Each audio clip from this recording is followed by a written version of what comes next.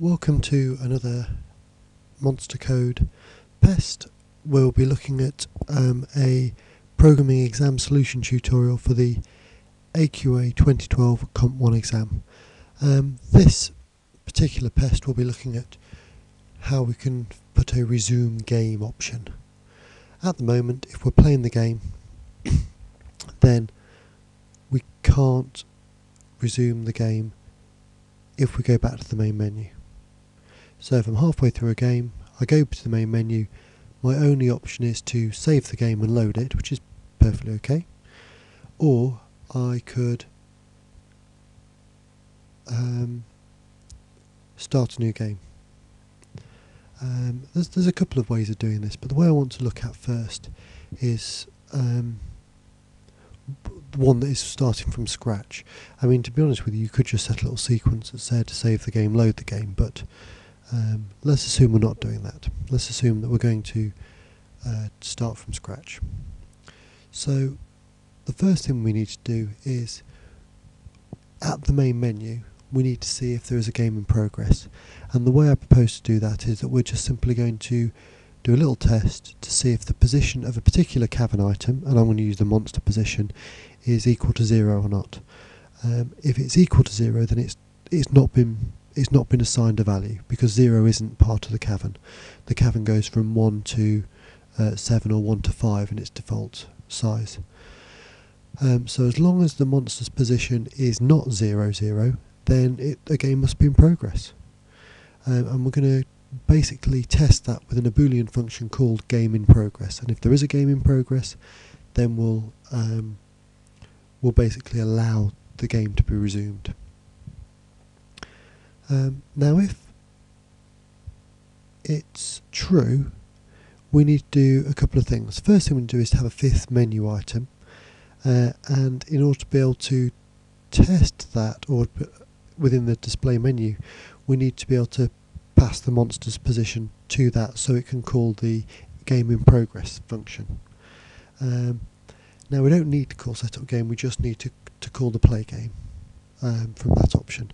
But that's what we're going to be doing next. So let's have a look at the code.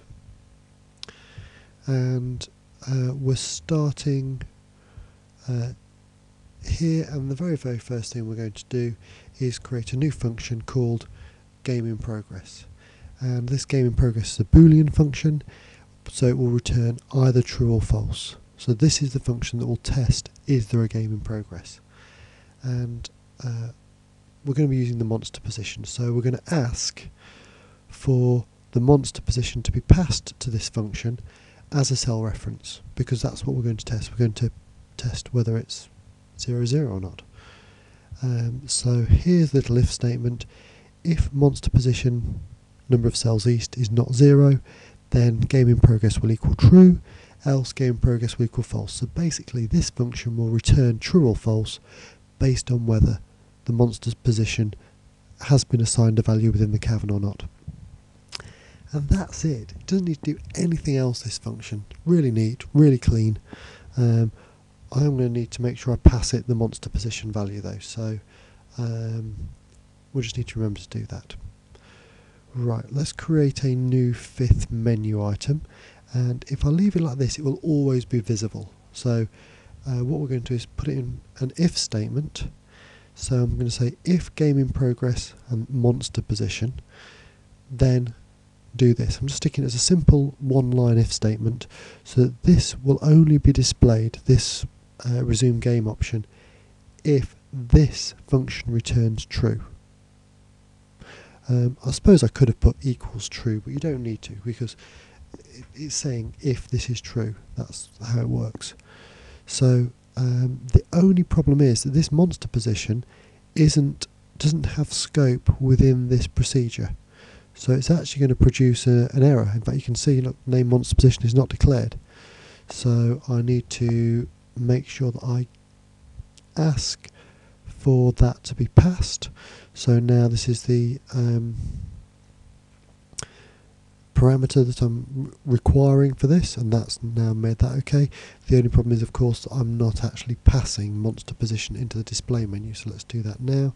So where display menu is called, I've just added monster position and within the main sub-procedure, monster position is declared. So thankfully monster position is declared there. It'll get passed into here, it'll get passed into here, it'll then get passed into here, and this will return true or false. So now I've made sure that my parameter has scope in all of the places I need.